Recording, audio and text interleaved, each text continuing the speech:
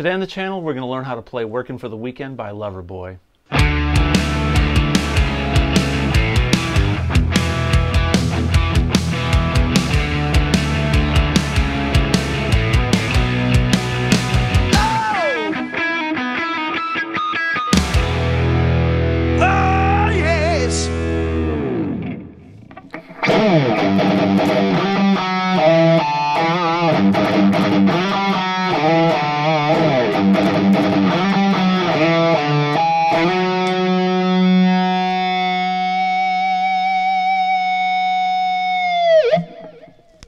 Hey everybody, welcome back to the channel. Today we're going to learn how to play Workin' for the Weekend by Loverboy. If you're watching this video the day that it's coming out, it's Saturday. We made it. We finally made it to the weekend. It's Friday night when I'm filming this video, and I'm excited for the weekend, so I thought, hey, let's learn Workin' for the Weekend by Loverboy. A little bit different content for this channel, but you know, hey, we like to learn everything here on this channel regarding rock and roll and you know, classic metal and stuff like that. So we're going to learn how to play this song today. It's a great song if you play in a cover band. It's a great song that gets good crowd reaction, and in general, I mean, heck, Loverboy was a powerhouse band in the early 80s, and to my knowledge, they're still touring today and doing pretty good. So let's take a look at Workin' for the Weekend by Loverboy. All right, so this song's got some pretty cool riffs. I thought that on top of it being the weekend, or hey, if you're watching this video and it's in the middle of the week, the weekend's approaching us, right? So we're working for the weekend. So it's applicable regardless of when you watch it. But this song has got some pretty cool riffs in it, and they're fun to play. Whether you're new to guitar or you're experienced at playing guitar, this is a fun song to jam on. So let's take a look at it.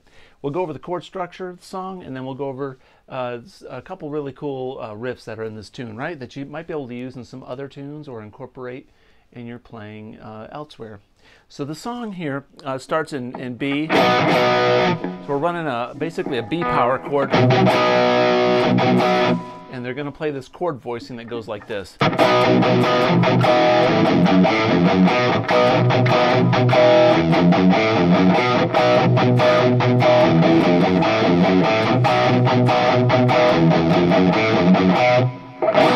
So what I'm doing there is I'm taking the B power chord, and I'm going to lower my ring finger down to the second or the third fret on the D string, and I'm going to play the second fret on the A and the D.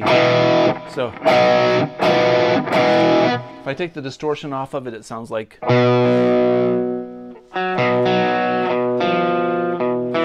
really sinister sounding, right? Sounds pretty heavy. So what I'm doing is I'm palm muting with the side of my hand. I've got my hand on the bridge of the guitar, so when you pick the chord, then you mute it with your palm. So we're going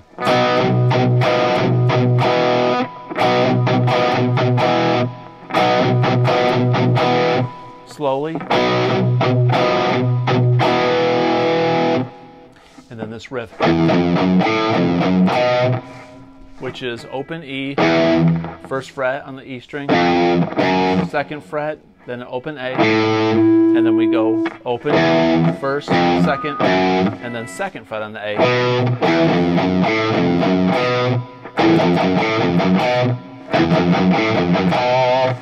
It's kind of like a metallic riff.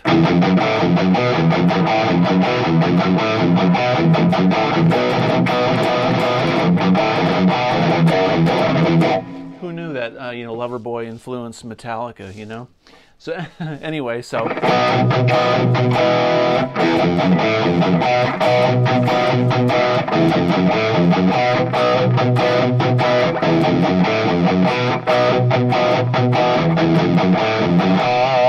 it repeats that several times throughout the song, but that's how it starts off, okay?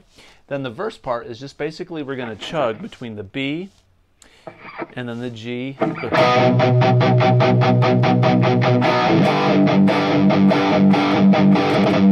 we're going to go B, G sharp, and then to an E.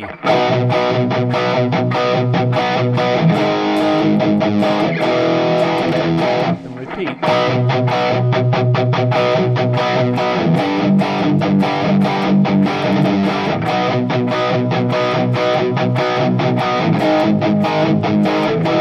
if you notice, I've got accents on these chords, so when we're palm muting it,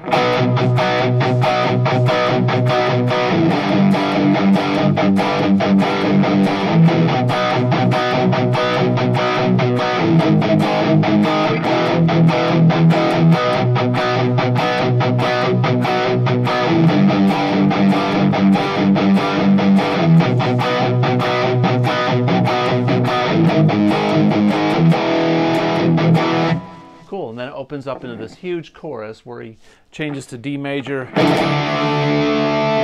We just hold that chord out, and that's when he's singing, everybody is working for the, and then a G, the G chord, the weekend, and then he goes, sounds like he does like this,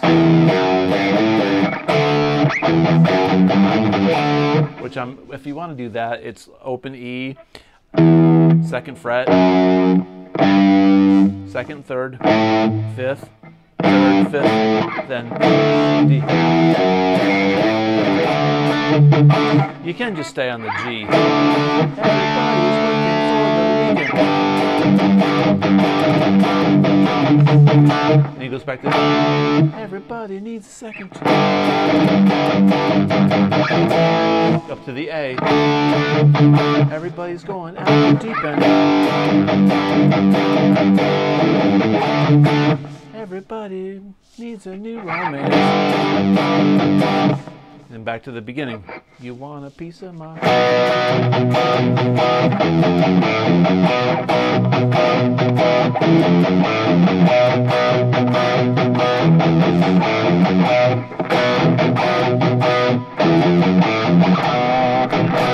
All right, cool. Now there's this little solo part.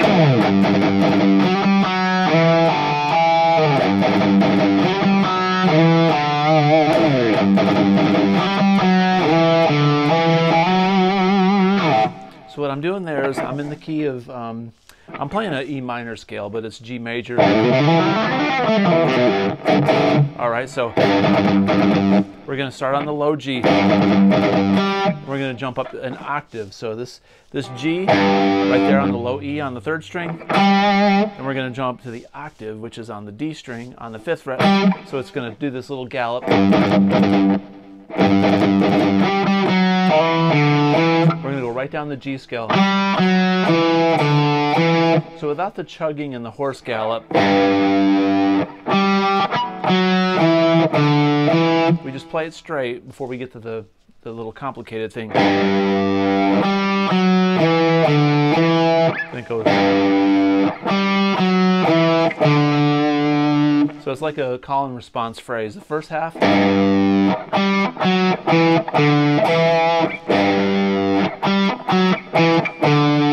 Then the 3rd time it does the first response phrase. And then it goes. It resolves up there, right? Up to an F sharp. And then when we do the little chug part, remember the melody is.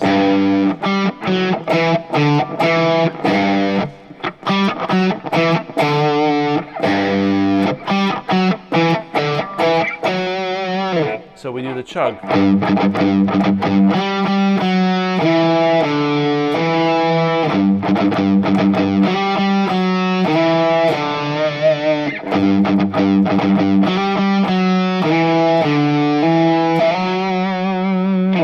And so what I'm doing on that chug is I start on the downstroke. I do 2 downstrokes, and then I gallop, which is alternate. And then everything is downpicked. I downpick the rest of that.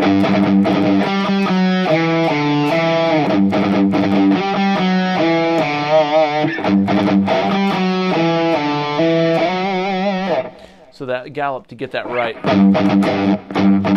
it's a downstroke, and then we go down and alternate. You could alternate pick the rest of that riff.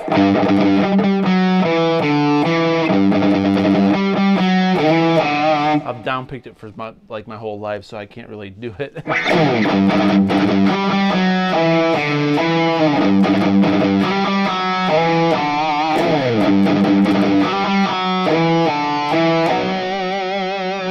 little bit of vibrato there.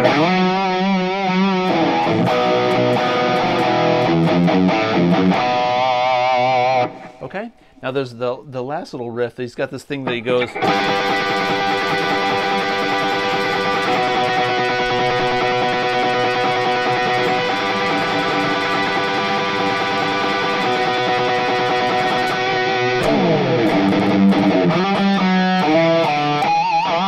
Okay, so what we're doing there is very simple. We're taking our ring finger and our middle finger. We're going to put it on the 12th fret on the B and the G string. And I'm going to turn the distortion down, the gain down here. So we're going to play this. It's basically a G major chord or an E minor. Then we're going to bring our G string down half a fret. Back up, both on the 12th. The ring finger stays on the 12th the whole time, and the middle finger on the G goes from the 12th to the 11th. And then we go. Now what a lot of guys won't tell you is this finger is the most important finger because I'm holding this finger across the strings. So I can go as I'm doing this, and it sounds like.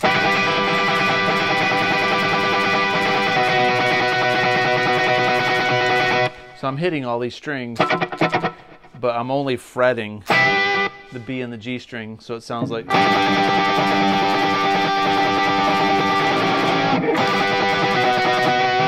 You know, a lot of pro players don't tell you that stuff because either they don't want to tell you their secrets or they just take it for granted that everybody knows these little tips.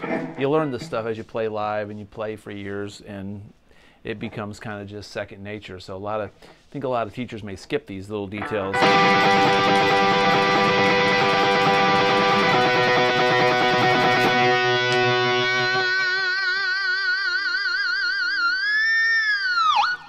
All right, cool. Then he goes.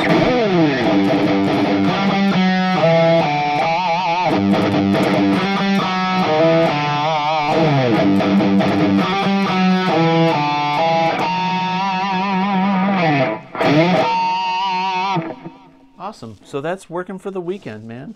Basically, your chords for the verse, the chords for the chorus, and then your little solo parts, and then that bridge, that little chimey thing that we just did. And you know, good luck. Try to get those harmony vocals down, back up your lead singer, work on those major high thirds above the melody, and practice your vocals, because if you're going to be a great lead guitar player, learning backup vocals is important, and you got to work those vocals. So don't be scared to sing along to this song and try to play it as well. So anyway, hope you like this kind of content. If you do, please consider subscribing, and as always, have a great day. Peace out.